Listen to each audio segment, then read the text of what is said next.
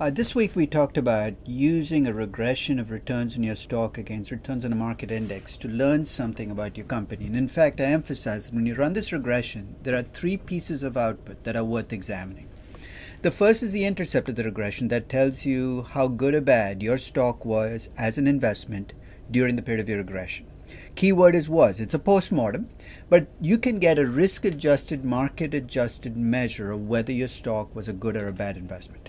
Market adjusted in the sense of your stock, if the market went up 35%, you'd want your stock to not go up just 3% or 5%. You might want it to go up 40 or 50%. And risk adjusted in the sense that if you have a risky company, you want it to go up more than the market. So the market went up 35%. If you're a really risky company, you'd want it to go up 60, 70%. So the intercept tells you something about performance, and we went through that process of breaking down how to compare the intercept to the risk-free rate times 1 minus beta. The second piece of output from the regression, of course, is the slope of the regression, which is the beta. And that beta comes with a standard error. There's a range around that beta estimate. And the third is the R squared. That tells you something about where the risk in this company is coming from. So given that the mechanics are fairly straightforward, what I thought I would do in this webcast is actually take you through how to read a regression output and convert it into those judgments we're trying to make about the company. For simplicity, I'm going to use the Bloomberg beta page for Disney. But let's face it, if you don't have access to a Bloomberg, it's not the end of the world. In fact, I ran an actual Excel regression using exactly the same 2 years of weekly returns that Bloomberg used. And all you need is the following information. You need the stock price every month for Disney for 104 months. It's 2 years of weekly data. And I was able to get that. You can get that on Yahoo Finance. You can get that in lots of different places. You need dividends, if any, on the stock during those 104 weeks. In the case of Disney, it's going to be very simple because they pay dividends only once a year. I just had to find out when that dividend was, which happened to be in December of each of the years, what week it happened in, how much it was, and put it just in that week. So it's actually very simple. I've just put it in. The third column you can actually ignore because most of the data services actually adjust stock prices for splits. So if you go to Yahoo and you look up past prices, if there's been a split, they give you the adjusted price. You can ignore this. This is in case that doesn't happen. If you have a data service that does not adjust for splits, which is very unusual, this allows you to make that adjustment by putting in the month of the split, and only in that month, what the split factor is. What I mean by that is if you have a 2-for-1 split, you'll put in 2. If you have a 5-for-1 split, you'll put in 5. So that allows you to convert the prices in that month. Then come two columns that are a little more difficult to get. The first column actually is easy. It's the S&P 500 every month, every week for those 104 weeks.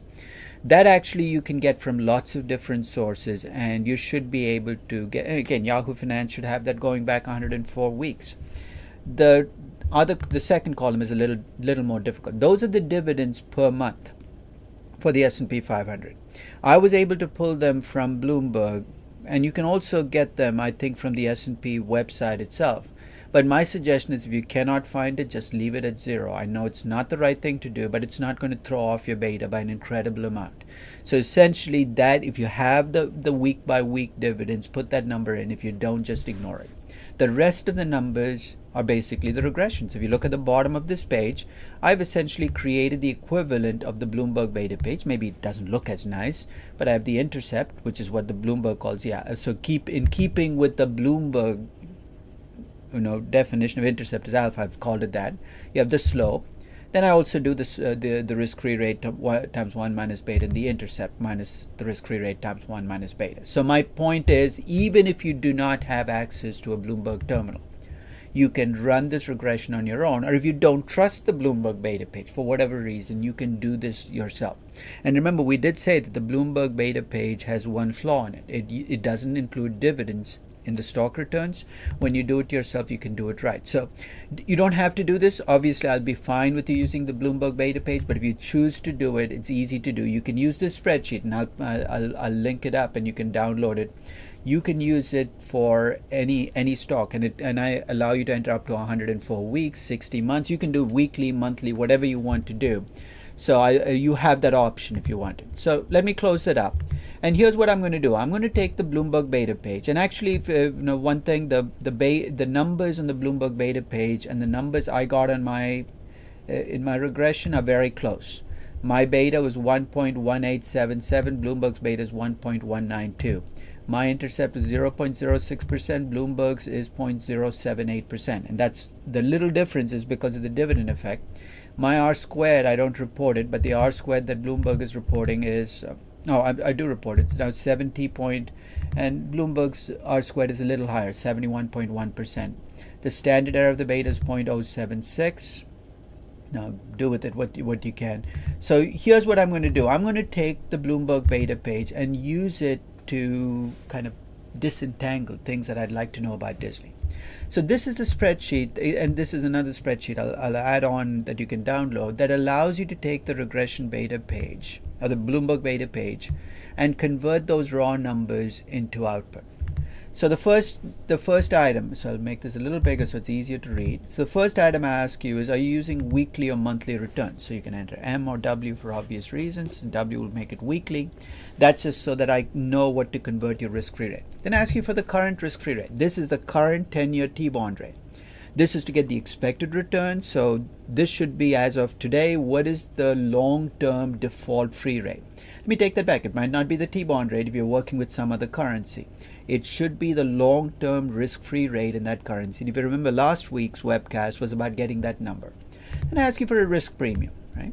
Remember, there were two ways of getting risk premiums in the U.S. You could use a historical premium, which is about 4.2% in February 2013, or an implied premium, which is closer to 5.5%. But then you have this added complication of what if you're in riskier markets, because the risk premium you should be using here shouldn't just reflect the country in which your company is incorporated, but also the regions of the world it operates in. Now that's not difficult to get. Most companies break it down, and in fact this spreadsheet, in my attempt to be helpful, and might or might not be, it's a worksheet which allows you to do this. So again, let me blow this up a little bigger so you can see it. And what this allows you to do is, if you know where your revenues are, either by country or by broad region, then I have built into the spreadsheet the country risk premiums by country and by region. So here's what you need to do. For your company, if you can find out where the revenues are at, in fact, I give you a choice of either using revenues, assets, or earnings. Just be consistent. If you choose one, stick with it. I prefer to use revenues because I trust them more than I trust accounting earnings or assets. But here's what you need to do. You need to find out how much revenue your company gets by country. So for instance, if I had a Latin American company which broke down its revenues in Argentina, Brazil, Chile, Honduras, Mexico, and it had some revenues in the US, you'd enter the revenues. Then I compute the weights based on those revenues. There's a lookup table built into the spreadsheet where I will look up the total risk premium by country and compute a weighted average. I'm really helpful that way. Or if you can't get the country, if you can get only by region, which is often more common with big multinationals, I can use that. So let me, as an illustration, take Disney as of 2013. Actually, it's interesting because I have been using Disney in class, but there I've treated it as just a developed market company. And in 2009, I could have gotten away with it. In 2013, if you look at the breakdown of revenues for Disney, and this comes out of the 2012 annual reports. It just came out a week ago. This is what their breakdown looks like. 31.77 billion in the US and Canada, which are mature markets with no country risk. 6,223 million in Europe, which is part mature, part who knows. 2.99 billion in Asia Pacific, and 1.295 billion in Latin America. And they don't break it down by country. So here's your second choice. If you can go by region, and that's what I've done, so essentially you go in all the other numbers you don't have to touch, just go in and enter the numbers by region, which is what I've done for Disney. Again, I compute a weighted average by region, and built into the spreadsheet at the last worksheet to the right are the weighted average equity risk premiums by region, weighted by their GDP. So basically Latin America is going to be heavily weighted by Brazil. Asia is going to be weighted with China a lot, and maybe India the second most. But it's a weighted average of these regions. So the risk premium I would use for Disney, which is what I'm looking at right now, the Bloomberg sheet that I'm going to be using is for Disney, is 6.18%. So here's what I'll do. I'm going to take the the most updated Disney Bloomberg beta page and use it to kind of update the information on Disney. And I'm going to use Excel spreadsheet to do it. Okay? So this is Disney 2011 through 2013. The last 2 years are weekly. It's exactly the same numbers you'll see in the Excel spreadsheet that I had. So let's start at the top. Are you using weekly or monthly returns? The default, I left it, in this particular case, I left the default at weekly. If you remember in class, I used monthly 5 years. Here I decided to leave it at weekly, so I'm going to enter W. Then I ask for the current risk-free rate. I'm going to enter the 10-year T-bond rate as of right now. Okay? I know what that is. I think it's pretty close to 2%. Nice round number, so let me pick 2. Then the risk premium, of course, I just showed you is a weighted average risk premium of the different regions of the world that Disney operates in. And I got that out of the annual report. Try doing that for your company. For the beta, I'm going to enter the Bloomberg beta, the raw beta, not the adjusted beta, because remember we said the adjusted beta is kind of useless. It just moves the raw beta towards 1. So I entered 1.192. For the standard error of the beta, I'm going to use the 0.076 that you see over here, so 0.076. The intercept, and I told you that Bloomberg was incredibly sloppy about the way it reports intercepts in R-squareds. The intercept is already in percent, so it's 0.078%. And here's the final number, and this is a little tricky. I asked you what the risk-free rate was over the 2-year period of the regression. Not right now, but the 2-year period. And I want a T-bill rate, not a T-bond rate. Because what I'm trying to compute here is what I'd have made on 1-month return intervals over the last 2 years. So this is not a long-term risk-free rate, it's a short-term rate. It's a backward-looking number. That's how you explain why it's not 2%. It's 0.25%. It's the average T-bill rate over the last 2 years for the US. If you're working with some other currency, I have a few currencies listed here. If you don't find your currency here, just enter 4% as your annual risk-free rate. Many emerging markets, you're going to get a pretty high short-term rate even. That's pretty much it. The rest is all output. So here's what I do. I take your risk-free rate of 0.25%. I look to see whether you entered monthly or weekly. If you entered weekly, I divide by 52. If you entered monthly, I'll divide by 12. In fact, if you want to see that change, just go in and change this to monthly, and you'll see my numbers start to change. There you go. So basically, let me go back and fix this because this is weekly. But if you enter monthly, I divide by 12. So that's my risk-free rate times 1 minus beta. My Jensen's alpha is the difference between my intercept and my risk-free rate times 1 minus beta. So on a monthly basis, over the last 2 years, Disney's done 0.079% better than expected. I annualize it. And the way I annualize it is I take 1 plus that monthly or weekly, Jensen's alpha. And here again, that's where I check to see whether you're entering weekly or monthly. And you annualize it by raising to the power of 52. If you want to take a shortcut, multiply by 52, you're going to get a number fairly close, but as the larger the Jensen's alpha becomes, the more the annualization matters. For the 67% range, I just add and subtract 1 standard error to my 1.192. So you see the range between 1.27 and 1.12. For the 95% range, it's 2 standard errors. For my expected return, I take your risk-free rate, whatever currency you've chosen, plus your beta, 1.192, times the 6.18% that reflects where you operate, and you got your expected return. That, as I said, as we talked about, is not just your expected return as an investor investing in Disney stock, it's Disney's cost of equity if you trust the regression beta. Now, I did mention that I don't trust regression betas. We'll talk about what you might be able to replace it with, but even if you replace it, the structure of what we just did is going to stay the same. So let's review.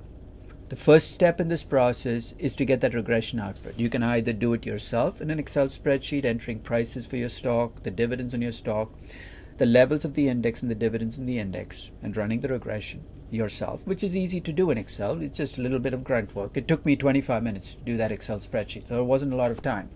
Or you can go to, if you can find a Bloomberg and you can find your company and you type in beta, you'll get that beta page.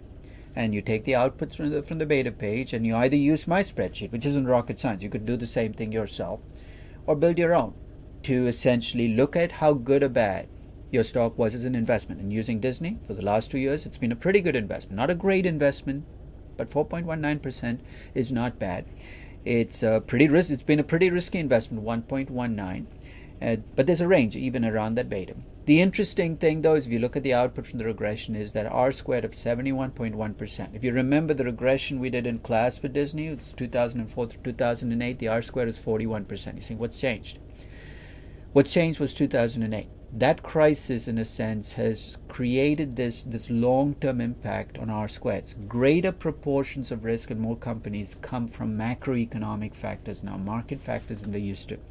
Maybe this too shall pass. But that's what you're seeing in the R squared, is a greater proportion of the risk in Disney and most other companies is market risk now, which makes it a little more difficult to do valuation because it means that the macro is going to overwhelm the micro. But that's for another day. I hope you found this webcast useful, and I hope you get to work on your regression beta page, because that's really what this is all about, is getting your hands dirty by working on the numbers. That's it.